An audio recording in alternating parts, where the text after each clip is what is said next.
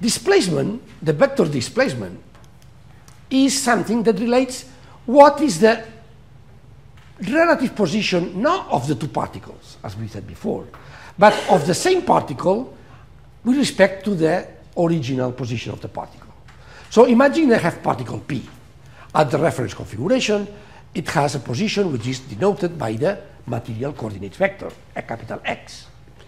Okay, the same particle at the present configuration, at the current configuration, occupies the position P prime. And it's described in terms of the equation of motion of the spatial coordinates, capital X.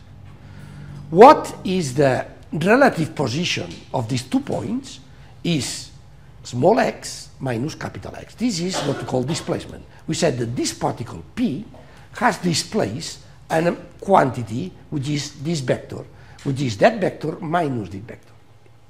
And this is what we call displacement. Okay? Let's go to another concept. Now we have the displacements described either in material form or in a space form. Okay, we can do something similar to what we did before. We can take the differentials or the derivative of the displacements with respect to the coordinates. Okay? So, let's start with this equation, and we can differentiate the component y of the material description of the displacements with the material coordinate j. And this is that, and here there are 2 indices. So that's the second order tensor, so to speak. So, by the way, by differentiating that with respect to a j, we recover something which is the derivative of the small xy with the capital Xj, which, by the way, I recall that that is what we define as the component ij of tensor f, the gradient of deformation tensor. And here, when we differentiate the derivative of xy, capital Xy, with respect to capital Xj, this is 0 if I is different from j, and 1 if I is equal to j. So this is the delta Kronecker. Okay, so we can say this equality. We define that entity as another tensor that we will term displacement gradient tensor. I said gradient tensor. Gradient means derivative, spatial derivatives, of the displacements, capital Jij, which, by the way, the component ij can be computed as Fij minus delta ij, which is here. This holds for every component ij equal 1 to 3. And now this is the initial expression. How do we pass to the compact expression? Well, let's look. This is the component ij of one tensor that we call j, the gradient of displacement tensor.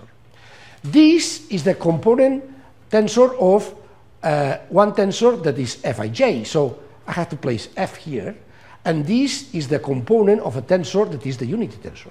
So I can say that j, which is defined as the transposed material gradient derivative of the displacement, is equal to f minus 1. So in fact, there is nothing new here. If I had f, I could have computed capital J as the material gradient of the displacements just by subtracting the identity here. Okay? Well, we could do the same in terms of the spatial description of the displacements. I can now differentiate these displacements with respect to the small ij, and I will obtain something which is similar to that.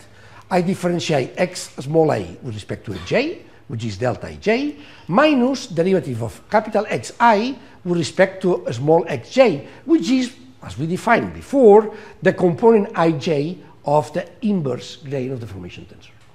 Okay? So I can define this j, and I will denote that, look, following my being consistent with my notation, this is something that will depend on the small x, would be typically, naturally, would be described in a spatial description, so I use the letter j, small j, to indicate that. Whereas this other is typically described in terms of the capital X, so I use the capital J to define them. Okay? So finally, I arrive to that description that says that a spatial, this is the material displacement gradient, capital J, which is f minus 1, and this is the spatial displacement gradient, which is 1 minus f minus 1. Look, they are not the same. They are not the same. They are different concepts. One is the displacements.